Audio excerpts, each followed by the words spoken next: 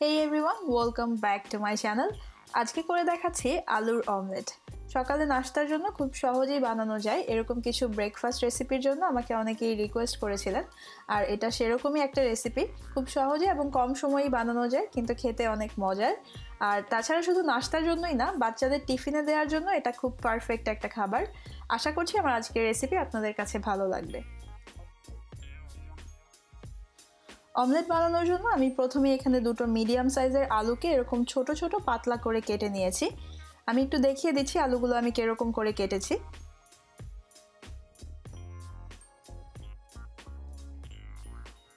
এখন প্রথমেই চুলায় একটা প্যান বসিয়ে এর মধ্যে আমি প্রায় 2 টেবিল চামচ পরিমাণ তেল নিয়ে নিলাম, আর চুলার আঁচ মিডিয়াম হাইতে আছে। এখন এর মধ্যে আমি আলুগুলো নিয়ে নিলাম আর দিয়ে দিচ্ছি সামান্য পরিমাণ লবণ। লবণটা আপনারা আপনাদের স্বাদ অনুযায়ী নিয়ে নেবেন। এরপর আমি এর মধ্যে দিয়ে দিচ্ছি অল্প পরিমাণ লাল মরিচের গুঁড়া।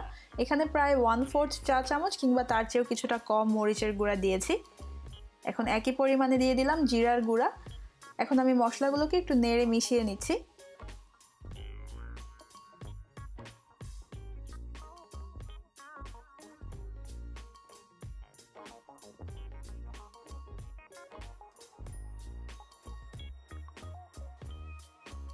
এরপর আমি এর মধ্যে দিয়ে দিচ্ছি পেঁয়াজ কুচি, আর এখানে একটা মিডিয়াম সাইজের পেঁয়াজ আমি কুচি করে নিয়েছিলাম। এখন পেঁয়াজের সাথে আলুটাকে একটু নেড়ে আবার মিশিয়ে নিচ্ছি।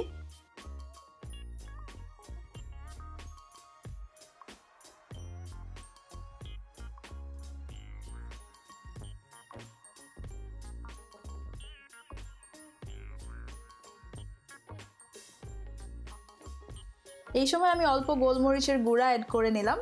আর এখন মিডিয়াম হাই হিটে রেখে আলুগুলোকে আমি ভেজে নিব, আলুগুলো অলমোস্ট কুক হয়ে যাওয়া পর্যন্ত।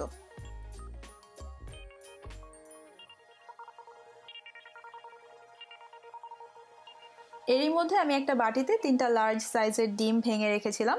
এখন এর মধ্যে আমি সামান্য পরিমাণ লবণ নিয়ে নিলাম আর নিয়ে নিচ্ছি কাঁচামরিচ কুচি। এখানে 2টো মিডিয়াম সাইজের কাঁচামরিচ কুচি নিয়েছি। আর নিয়ে নিলাম 1 টেবিল চামচ পরিমাণ ধনেপাতা কুচি। ধনেপাতাটাকে আমি একদম মিহি কুচি করে নিয়েছিলাম। এখন সব কিছুকে একটু নেড়ে মিশিয়ে নিচ্ছি। আর এরই মধ্যে আমার আলুটাও অলমোস্ট হয়ে গেছে।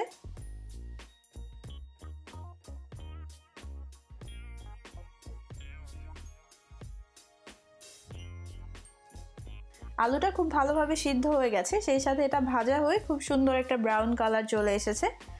আর এই আলুটা ভাজা হতে আমার প্রায় 7-8 মিনিট সময় লেগেছে। এখন আমি আলুগুলোকে এখান থেকে তুলে নিচ্ছি।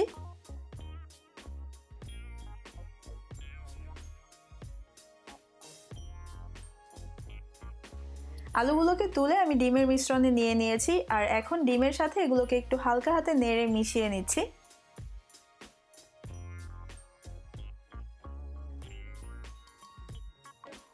আলুগুলো তুলে নেওয়ার পর প্যানে যতটুকু তেল রয়ে গিয়েছিল, এখন সেই তেলেই আমি আলু আর ডিমের এই মিশ্রণটা দিয়ে দিলাম। আর চুলার আঁচ কমিয়ে এখন আমি মিডিয়াম লো করে দিয়েছি। মিডিয়াম লো আঁচে রেখেই এর এক একটা পাশ আমি 2 থেকে 3 মিনিট করে ভেজে নিব।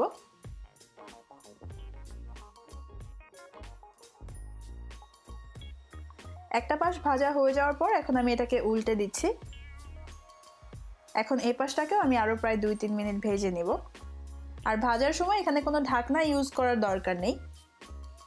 আপনারা যদি আমার যে কোনো রেসিপি বাসায় ট্রাই করেন, তাহলে চাইলে তার পিকচার কিন্তু আমার সাথে আমার ফেসবুক গ্রুপে শেয়ার করতে পারেন।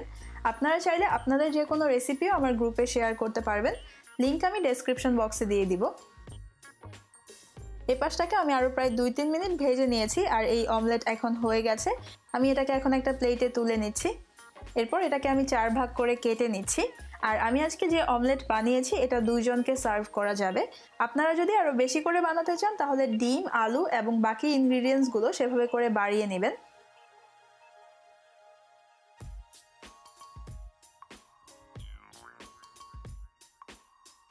দেখে নিলেন যে কত সহজেই আর কত অল্প সময়ে বানানো যায় এই আলুর অমলেট। রেগুলার অমলেট খেতে খেতে আমরা অনেক সময়ই বোর হয়ে যাই, আর তখন কিন্তু এরকম একটু ভিন্ন ধরনের আর মজার কিছু ট্রাই করা উচিত। এই আলুর অমলেটটা কিন্তু এমনিতেও খাওয়া যায়, আবার চাইলে যে কোনো রুটি অথবা পরোটার সাথেও খাওয়া যাবে। আশা করছি আপনারা আমার আজকের এই রেসিপিটা বাসায় ট্রাই করবেন, আর ট্রাই করলে আমাকে জানাতে পারেন আপনাদের কাছে কেমন লেগেছে। আমার ভিডিও রিলেটেড কোনো কোশ্চেন থাকলে সেটা আমাকে কমেন্ট সেকশনে কমেন্ট করে জানাবেন, আমি অ্যান্সার করতে ট্রাই করব। আর আজকের ভিডিও দেখার জন্য আপনাদের সবাইকে অনেক ধন্যবাদ। সবাই খুব ভালো থাকবেন। আল্লাহ হাফেজ।